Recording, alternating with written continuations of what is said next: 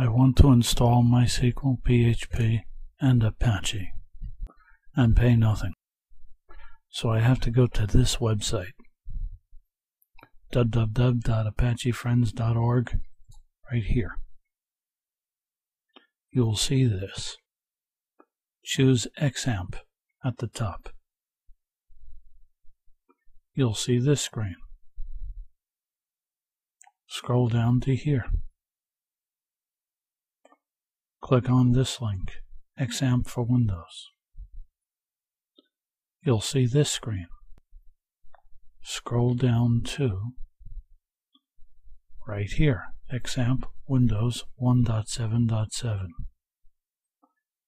Select this, the installer. The countdown begins.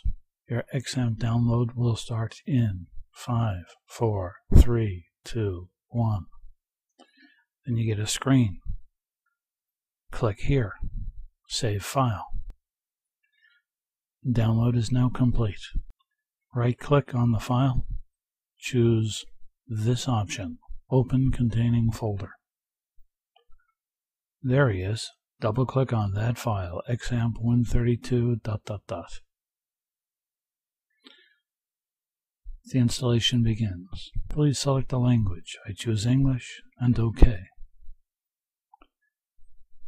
Next. C. Xampp. That's a good choice. Next. Yes, yes, and nope. Install. Now it's installing our system. And it's continuing. You get this black screen. And then it says completing Xampp setup wizard. And you click on finish. Congratulations. Start the Xampp control panel now? Yes, why not? There's your desktop icon. And of course here's the control panel. Turn on MySQL by hitting its start button. It worked. It's running. Now start Apache 2. Click on Start. Done. Now both are running. Click on the X in the upper right hand corner. It goes into the lower right hand corner system tray. This does not shut off what you just turned on. Let's now find out if Apache is really running. Launch Mozilla. Like so. Go to the address box. Key in localhost, one word. And bazinga, this happens. I'll be daring and click on English. It worked. Welcome to Xampp for Windows. It worked very well. You should first try status on the left navigation to make sure that everything works fine. So I do. This guy here, status. I click on status and look what shows up.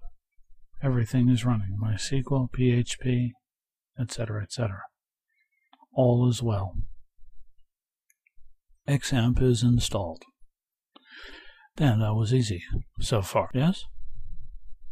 One more thing to do, or MySQL won't work. Click on Start. Click on Control Panel.